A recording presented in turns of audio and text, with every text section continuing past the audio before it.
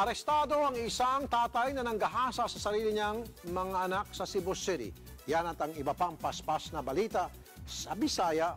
Hatid ng sino pa, kundi si Jaimie Herrell. Jaimie, unsa man ang balita sa Bisaya karon?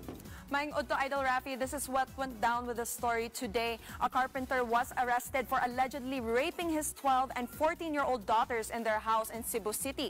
Kipadayag sa una na investigasyon na nga ang 40 anyos na suspect gilugos nila ang iyang mga bata sa mga panahon na hubog siya.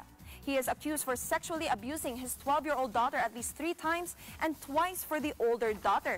Gidakop ang suspect human sa reporte sa mga bata sa iyang magtutuldo. Gibuhat ang mga otoridad sa operasyon sa sunod na adlaw.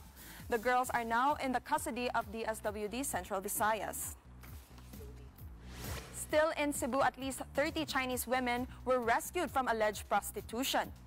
Gibuhat ang National Bureau of Investigation Region 7 sa operasyon human sa mga balita na nagibaligya ang mga Chinese national para sa sekso. Sulod ng bar sa Barangay Agos, Lapu-Lapu City. Gidakop ang uban ng upat na mga Chinese ng babae tungkol kay sa baligya sa mga biktima.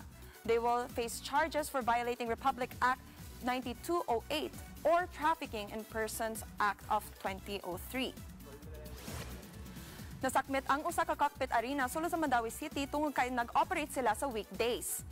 Mingon ang Criminal Investigation and Detection Group Region 7 na nga ang mga permit sa cockpit pwede lang mag-operate sa Domingo o sa mga espesyal ng mga okasyon.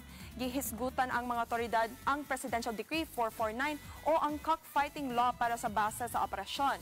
Nasakmit ang CIDG 7 ng mga roosters o mga kwarta gigamit sa mga pagpusta. More than 100 individuals, meanwhile, were held for further questioning.